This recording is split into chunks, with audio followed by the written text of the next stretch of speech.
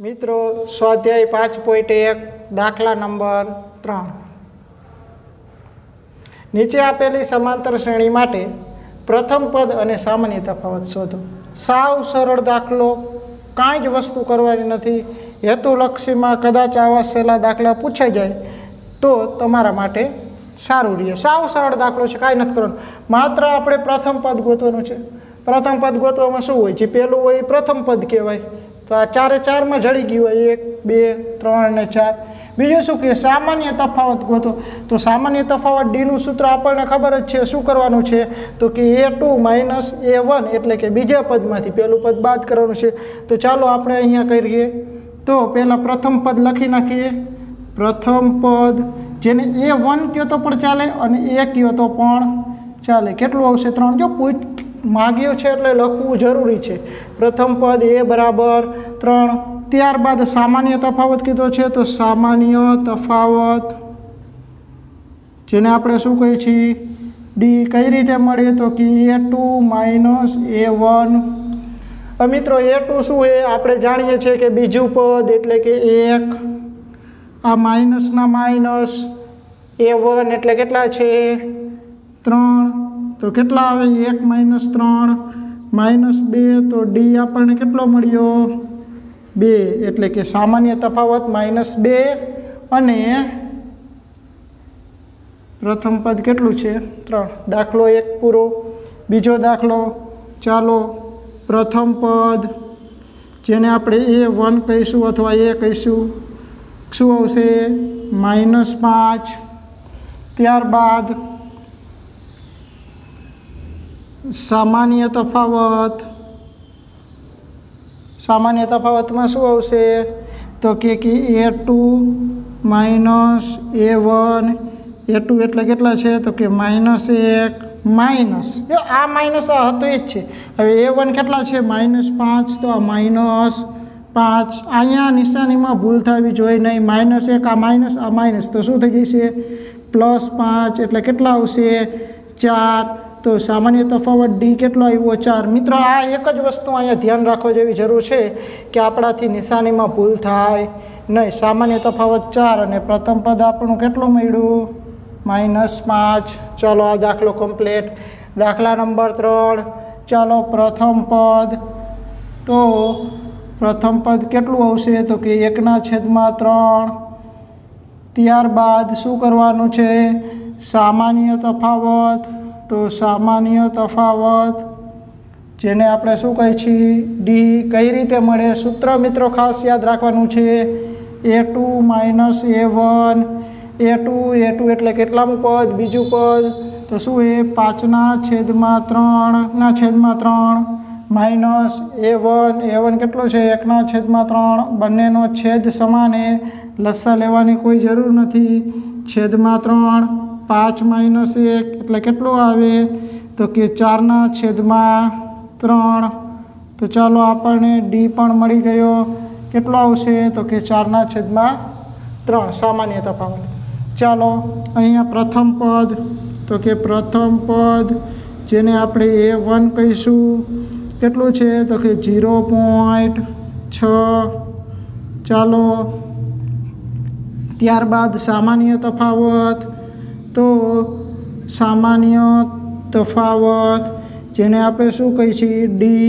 કઈ રીતે મળશે? તો કે a2 માઇનસ a1। a2 કેટલું છે? તો કે 1.7 માઇનસ a1 કેટલું છે? તો કે 0.6। બંનેની બાદબાકી કરો તો કેટલા મળે? તો કે 1.1। તો ડી આપણને કેટલો મળ્યો? 1.1। મિત્રો સાવ સરળ દાખલા હતા, કાંઈ જ વસ્તુ કરવાની નથી। બાદબાકી આવડે એટલે આપણે પ્રથમ પદ અને સામાન્ય તફાવત શોધી શકીએ। a2 માઇનસ a1 કરવાનું છે, સામાન્ય તફાવત મળી જાય। સ્વાધ્યાય 5.1 દાખલો 4, નીચેનામાંથી કઈ શ્રેણી સમાંતર શ્રેણી છે? જો સમાંતર શ્રેણી બનાવે તો સામાન્ય તફાવત ડી અને પછીના 3 પદો લખો। એટલે શું કરવાનું છે કે પહેલાં આપણને શ્રેણી આપેલી હશે એ શ્રેણીને ચેક કરવાનું કે સમાંતર શ્રેણી છે કે નહીં. આપણે અગાઉ શીખતા કે કઈ રીતે ચેક કરવાનું છે કે આપણે સામાન્ય તફાવત ડી શોધવાનો. જો દરેક પદ વચ્ચેનો સામાન્ય તફાવત ડી એક સમાન હોય તો એ સમાંતર શ્રેણી છે, નકર નથી. અને જો સમાંતર શ્રેણી હોય તો આ શ્રેણીના આના પછીના 3 પદો શોધવાના. એટલે 4 પદ આપ્યા છે તો 5, 6 અને 7 પદ આપણે શોધવાના છે. તો એ રીતે દાખલા ગણવાના છે.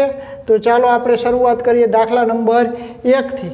તો આપણે અહીં સામાન્ય તફાવત ડી શોધશું. ચાલો, તો સામાન્ય તફાવત જેને આપણે શું કહીએ છીએ ડી, તો કઈ રીતે મળશે તો કે a2 માઇનસ a1. a2 એટલે કેટલા છે તો કે 4 માઇનસ 2, a1 એટલે 2, તો કેટલા આવશે તો કે 4 માઇનસ 2 એટલે 2. ત્યારબાદ બીજો આપણે સામાન્ય તફાવત આપણે ડી લઈએ. તો બીજો ડી આપણે કઈ રીતે શોધી શકીએ તો કે a3 માઇનસ a2, તો કે a3 માઇનસ a2.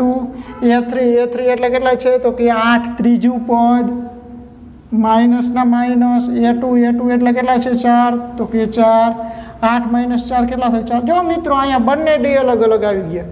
અહીંયા પહેલો ડી આપણને કેટલો મળ્યો 2, બીજો સામાન્ય તફાવત કેટલો મળ્યો 4. તો પછી આપણે ત્રીજો સામાન્ય તફાવત શોધવાની કોઈ જરૂર નથી. અહીં લખ નાખશું કે અહીં સામાન્ય તફાવત સમાન નથી. સામાન્ય તફાવત સમાન નથી માટે સમાંતર શ્રેણી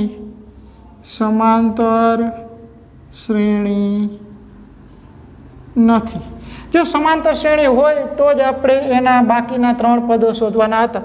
અહીં સમાંતર શ્રેણી નથી તો આપણે બીજું કશું કરવાની જરૂર નથી. ચાલો અહીં સામાન્ય તફાવત ડી શોધીએ.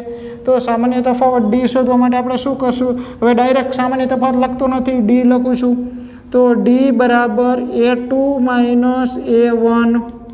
ચાલો a2 એટલે કેટલા છે તો કે 5/2 માઇનસ a1 એટલે કેટલા થશે તો કે 2. તો કે લસા લઈ તો 5 માઇનસ 4/2. 5 - 4 એટલે 1/2. આ કેવી રીતે આવ્યું તો કે અહીંયા છેદમાં કાંઈ નથી, તો છેદમાં કેમ હોય 1 હોય, તો અહીંયા 2 દુને 4. અહીંયા કેટલા આવશે છેદમાં 2 એટલે 1/2. ક્લિયર? ઓકે. ત્યારબાદ આપણે બીજો ડી શોધીએ. કઈ રીતે મળે તો કે a3 માઇનસ a2. a3 એટલે કેટલા છે તો કે 3 માઇનસ a2 એટલે કેટલા છે તો કે 5/2. અહીંયા છેદમાં કાંઈ નથી એટલે 1 હોય, તો લસા કેટલો આવશે 2. તો અહીંયા ચોકડી ગુણાકારથી આ કેટલા થાય 3 દુને 6 માઇનસ આ 5 એમના એમ. તો 6 માઇનસ 5 એટલે કેટલા આવે 1/2 એમના એમ, તો 1/2. ત્યારબાદ આપણે ત્રીજો ડી શોધીએ. તો ત્રીજો ડી આપણને કઈ રીતે મળશે તો કે a4 માઇનસ a3. a4 એટલે કેટલા છે તો કે 7/2 માઇનસ 3. તો શું થશે તો કે 7 માઇનસ 6/2. કારણ કે અહીંયા કાંઈ નથી એટલે 1 હોય, એટલે લસા કેટલો આવશે 2 આવશે. તો કે કેટલા આવે 1/2. અહીંયા જોજો ત્રણેય ડી સમાન મળે છે કે અલગ અલગ. ત્રણેય ડી એક સમાન હોવાથી આપેલી શ્રેણી એ સમાંતર શ્રેણી છે. તેથી સામાન્ય તફાવત એક સમાન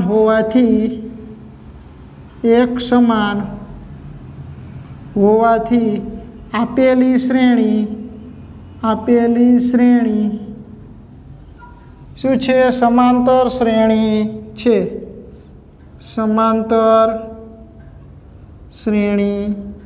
છે.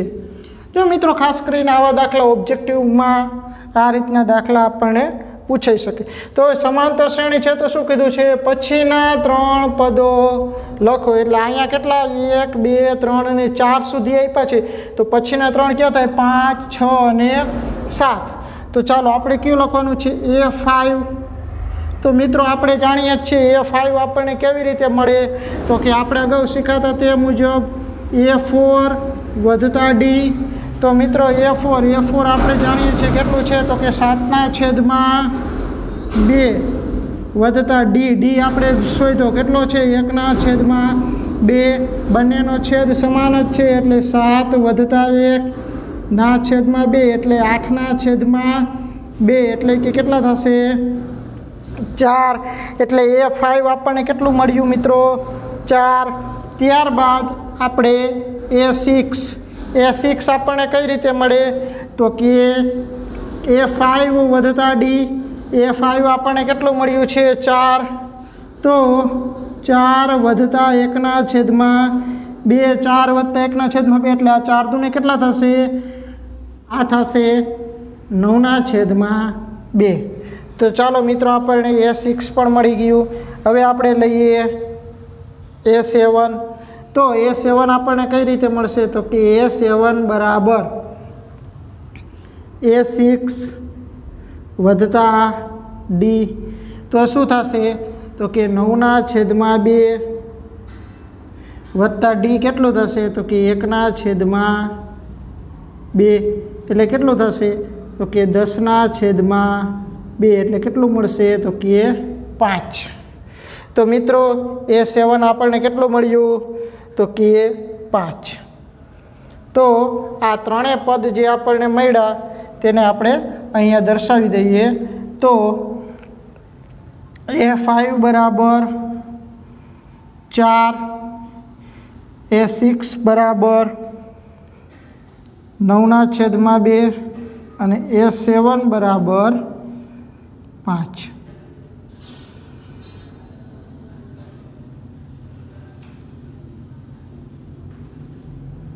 ઓકે ત્યારબાદ દાખલા નંબર 3 માં આપણે જઈએ તો -1.2 -3.2 -5.2 અને -7.2 તો ચાલો પહેલાં આપણે સામાન્ય તફાવત ડી લઈએ કઈ રીતે મળશે તો કે A2 - A1 તો મિત્રો A2 કેટલો છે તો કે -3.2 આ માઇનસ હતા એમના એમ અને આ -1.2 એટલે આ શું થશે તો કે -3.2 પ્લસ 1.2 આ માઇનસ શું થઈ જશે પ્લસ એટલે આ કેટલા થશે તો કે -2 ચાલો ત્યારબાદ બીજો ડી શોધીએ બીજા ડીમાં શું આવશે તો કે A3 - A2 કરીએ A3 - A2 જો મિત્રો તમને અગાઉથી કીધું હોય કે સમાંતર શ્રેણી જ છે તો હંમેશા ડી બધામાં એક સમાન જ હોય પરંતુ જો ન કીધું હોય તો આપણે ડી ચેક કરવો પડે તો શું થશે તો કે -5.2 -3.2 એટલે કેટલા આવશે તો કે -5.2 આ માઇનસ શું થઈ જશે પ્લસ 3.2 એટલે કેટલા આવશે -2 ત્યારબાદ શું થશે તો કે A4 - A3 કરવાનું A4 - A3 કરો એટલે કેટલા મળે તો કે A4 એટલે -7.2 -5.2 એટલે કે A3 બરાબર શું થશે તો કે -7.2 પ્લસ 5.2 એટલે કે -2 આ માઇનસ શું થઈ જાય છે પ્લસ થઈ જાય ત્યારબાદ બાદ બાકી કરીને -2 તો અહીં જોવો ત્રણેય ડી સમાન આવ્યા માટે શું કહેવાય સમાંતર શ્રેણી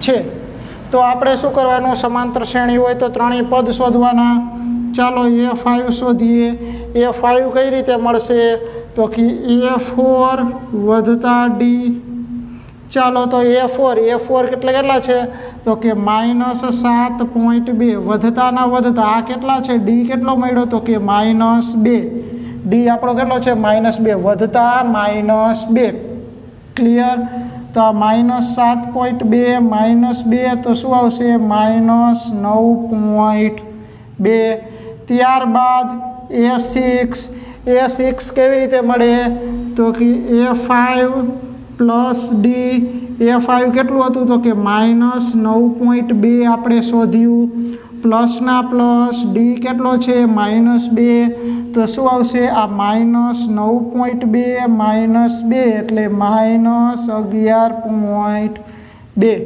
ત્યારબાદ આપણે શું શોધવાનું છે A7 આપણને કઈ રીતે મળશે તો કે A6 વત્તા ડી A6 કેટલો છે તો કે -11.2 પ્લસ ડી એટલે કેટલા છે તો કે -2 તો મિત્રો આ શું થશે તો કે -11.2 -2 સરખી નિશાની તો શું થાય સરવાળો જ થાય એટલે -13.2 11 ને 2 કેટલા થશે 13 એટલે કેટલા આવશે 13.2 ચાલો તો આપણને ત્રણેય વસ્તુ મળી ગઈ તો અહીંયા આપણે એને દર્શાવી દઈએ A5 કેટલું મળ્યું તો કે -9.2 ત્યારબાદ A6 કેટલું મળ્યું -11.2 અને ત્યારબાદ A7 આપણને કેટલું મળ્યું તો કે -13.2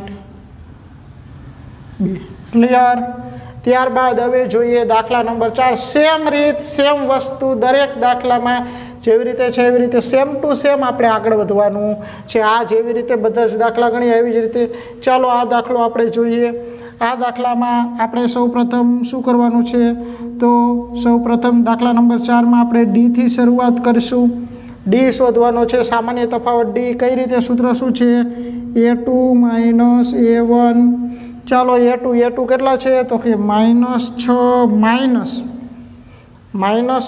હવે A1 એટલે -10 છે જો જ્યારે માઇનસ હોય ને માઇનસ પછીનું પદ જ્યારે માઇનસ હોય ત્યારે હંમેશા આપણે શું કરશું કાઉન્સમાં લખશું જેથી નિશાનીમાં ભૂલ થાય નહીં -6 આ માઇનસ કેવા થઈ જશે +10 એટલે કેટલા આવશે +4 10 માંથી 6 જાય એટલે કેટલા વધશે 4 અને નિશાની મોટાની એટલે કે કેની આવશે 10 ની 4 ચાલો ત્યારબાદ બીજો ડી શોધીએ બીજો ડી આપણને કઈ રીતે મળે તો કે A3 - A2 કરવાનું સિમ્પલ બાદબાકી સિવાય કાંઈ જ વસ્તુ નથી માત્ર બાદબાકી છે ચાલો તો શું થશે A3 એટલે કેટલા છે તો કે -2 A2 એટલું એટલે કે -6 એટલે શું થશે તો કે -2 +6 એટલે કેટલા આવશે તો કે 4 કારણ કે 6 માંથી 2 જાય અલગ અલગ નિશાની એટલે બાદબાકી અને નિશાની હંમેશા કેની આવે મોટાની આવે બેની નિશાની અલગ અલગ છે એટલે શું થાય બાદબાકી થાય 6 માંથી 2 જાય અને નિશાની હંમેશા મોટાની આવે તો મોટું કોણ છે 6 એટલે +4 આવશે